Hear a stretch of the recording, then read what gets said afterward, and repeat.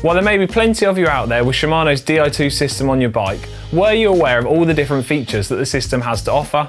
Or were you completely in the dark and didn't know there was more to it? Well, in this video, we're going to check out what you can adjust using Shimano's eTube app and Bluetooth module. First off, you're going to need Shimano's eTube app on your phone or other compatible device. You're going to need the Bluetooth module itself, the EWWU111, and a short Di2 cable too. So if you haven't got those parts sorted out, it's worth getting those done first and then coming back to this video. But what exactly is Shimano's wireless unit EWWU111? Well, quite simply, it allows your Di2 gears to connect to your phone or compatible head unit, such as my Wahoo Roam. Whilst the name of the module sounds quite complicated, it's actually super easy to fit, and today we're going to fit it in line with our Di2 system because we've got an integrated battery in the seat tube here, so we're only going to need a few basic tools such as an Allen key and a tool to remove and install the Di2 cables. As I mentioned, the module is super easy to fit and it's placed in line with the Di2 system anywhere you've got good access to. Like I said, we're going to do that on the seat post battery tube today, but it could also be fitted up at the junction box at the front, anywhere you've got good access to, depending on the setup of your bike. It's just a case of opening the connector up, placing the module in with that short cable in line, and then making a tidy install. If you haven't got a seat tube battery like myself, the module is super small. It can pretty much be installed anywhere on your bike you decide you've got good access to. It's quite simply a case of unplugging one of the cables, plugging that into the end of the module, plugging your spare cable you've got here into the other end, and placing that back in line to the component you've unplugged. It's actually that simple. So let's make a start. First off, before you remove the seat post, it's a good idea, like I have, just mark where your saddle height is before you take the seat post out and make life a little bit simpler when you're putting it all back together at the end. But we can start with our 5mm Allen key and just make a start here, removing this seat post. One of the key things to remember as we're undoing the seat post and taking it out is to set this aside and make sure we don't drop this cable back inside the frame once we've unplugged it, because it's just a bit of a pain to fish it back out. With the seat post removed, we can take our special Shimano Di2 cable tool and use the end of this to nice and carefully remove the cable from the end of the battery, like so. Carefully unclip that. And now is when you really want to make sure you don't drop this cable back into your seat tube, because it's going to be a right pain. So tuck this down to the side, make sure you don't drop that. Then we can take our wireless module, which I've already installed the cable on, so that just clips in the same as any other Di2 cable. And we just got to take this, take our cable that's attached to the bike, get the two, and we can use our Di2 tool again, using the slightly different end, fit that into there, and click that into place, and that's it. There's the module fitted in line to the cable, ready for this end to go back attached to the battery. Into here, take your tool again.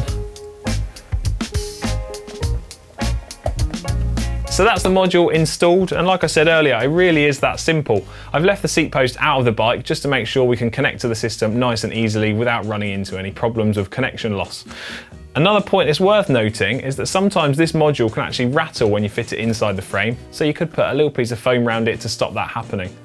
And I'm using a carbon fibre frame here, but if you're not using a carbon fibre frame, you could sometimes find you'll struggle to get a good connection when installing the module inside of the frame. So if you do have a metal frame, it's worth installing the module externally to make sure you get a perfect connection every time.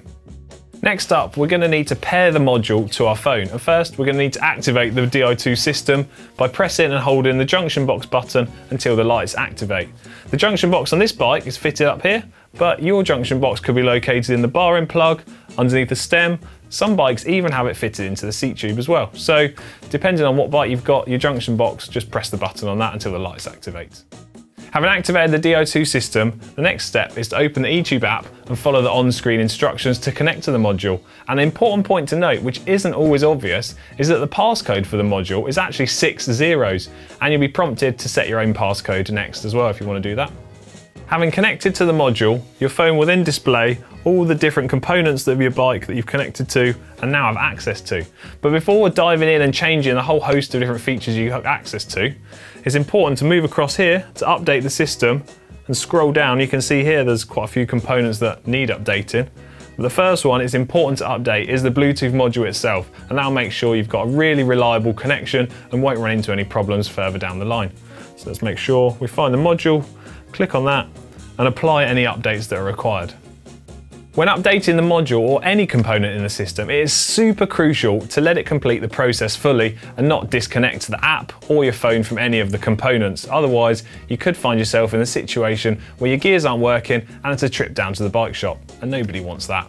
Having successfully connected to our phone and then updated any of the components that need it, we can actually look to refit our seat post into the bike. But before doing that, it's super crucial, as I mentioned earlier, to follow the on-screen instructions to disconnect your phone from the Di2 unit correctly to make sure you don't run into any problems and make sure it continues working perfectly.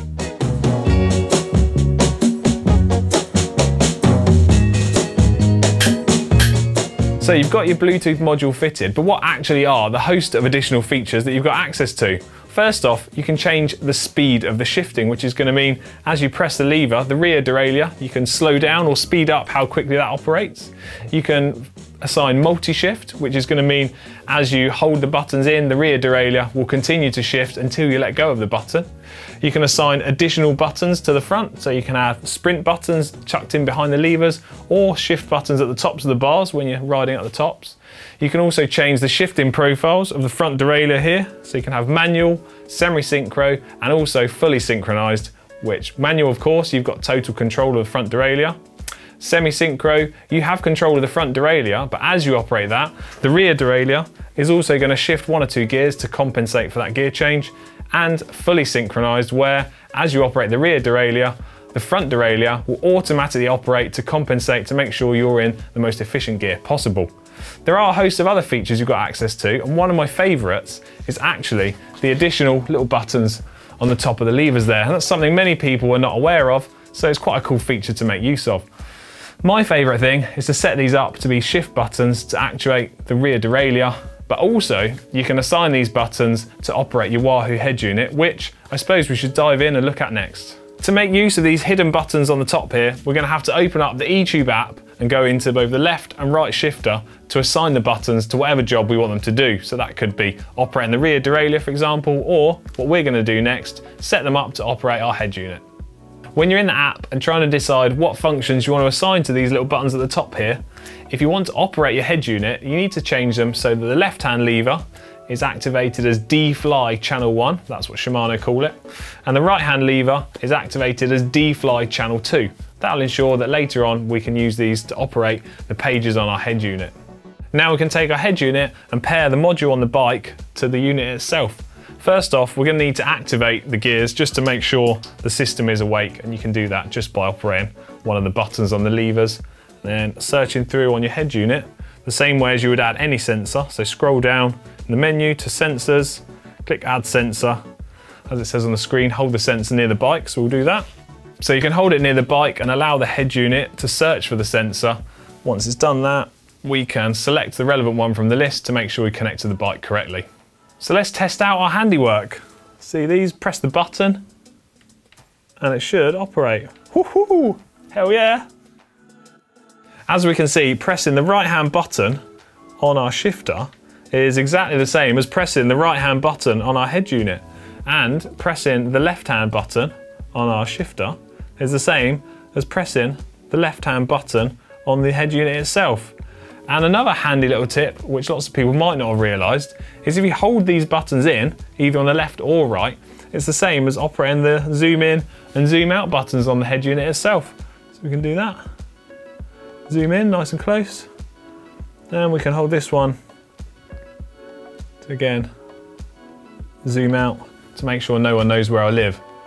To make best use of the features on your head unit, you need to set up a dedicated page on your head unit itself or the app that accompanies your head unit. And here we can see the page that I've got set up to give a nice clear visual representation of the rear derailleur gears and then the front derailleur gears. And also we can go to the next page. We've got a numerical representation of that.